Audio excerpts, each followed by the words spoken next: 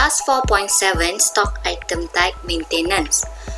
To record our stock item type maintenance, first you have to click Add Stock, and then you have to choose Stock Item Type Maintenance.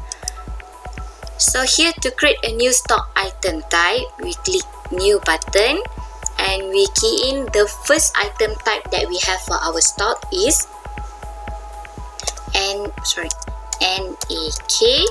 NAK. Shortcode is N. Description is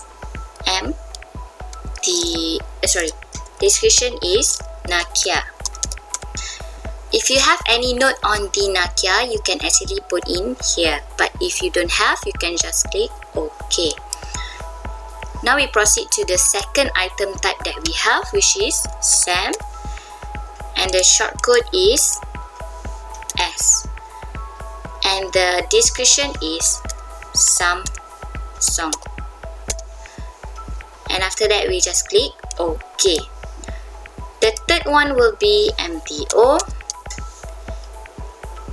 and the shortcode is L, and the description is Motorola.